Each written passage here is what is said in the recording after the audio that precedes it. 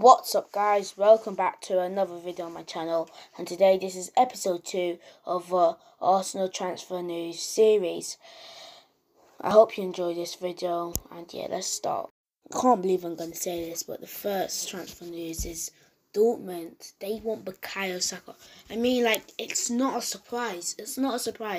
Dortmund always want the best young talents in the world. For me, Bukayo Saka has been our best player this season. People are saying that he dropped off around January. No, he didn't actually. Say he dropped off around like March. But it doesn't really matter, to be honest. Saka's he's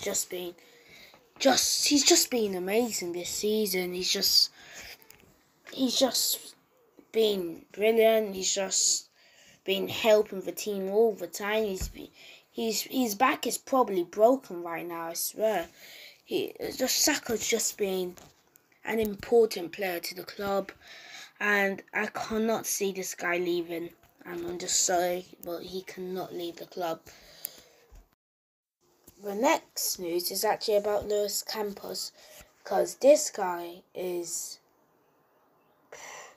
well, I don't know what to say. He's, according to some reports, he's one of the best sporting directors in the world.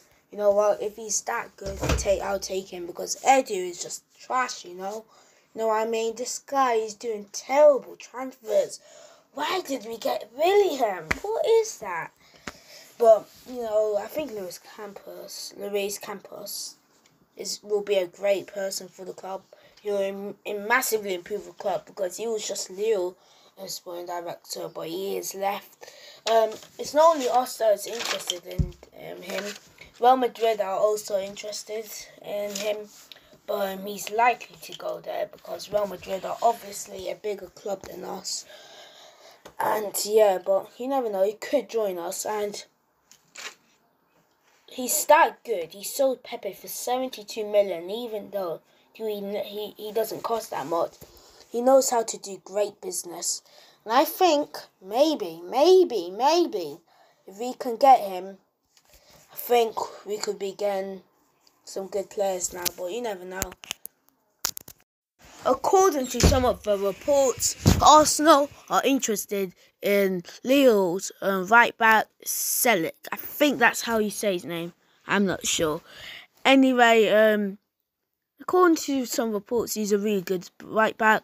And if he's 10 times better than Hector Modlin, I would take him, to be honest. Because Bellerin is just atrocious, to be honest. He's a terrible player. But yeah, I'll take Celik. But we're not the only team that is interested in him.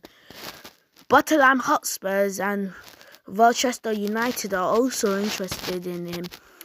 And hopefully we win the race of signing him if we're going to go for him. But if we don't get him, I'll take Max Aarons. That's my choice, because I think he's probably the best right back out of both of them.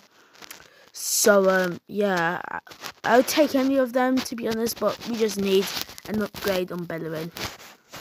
The last one is about Emil Smith-Rowe Grealish. I'm going to make this as short as possible, because I do not want to waste your time and people do not really watch the whole of my video.